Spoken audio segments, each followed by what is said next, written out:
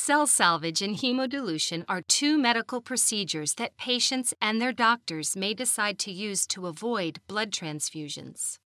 Both procedures involve using the patient's own blood, and the surgical team makes every effort to ensure that the patient's blood never leaves the closed surgical system. Cell salvage is a way to recycle a patient's own blood during or after surgery. During surgery, doctors gently suction the blood a patient loses. This blood is collected in a container called a reservoir, where blood-thinning medicine is added so the blood doesn't clot.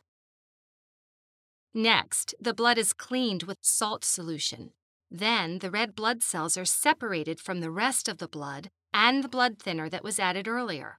Finally, the concentrated red blood cells are given back to the patient. Cell salvage can also be done after surgery for a short period of time. If the patient loses blood through a wound drain, it can be collected, washed, and given back to them. Hemodilution is a procedure doctors use to reduce the number of red blood cells lost during surgery. It involves removing some of the patient's blood at the beginning of the operation, putting it on rockers to prevent clotting, and replacing it with non-blood liquid to maintain the right volume of blood. With this procedure, any blood a patient loses during surgery is diluted. That means the patient loses fewer red blood cells.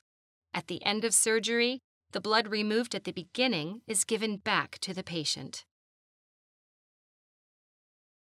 Cell salvage and hemodilution can be used individually or together as part of an overall strategy for conserving blood during bloodless surgery.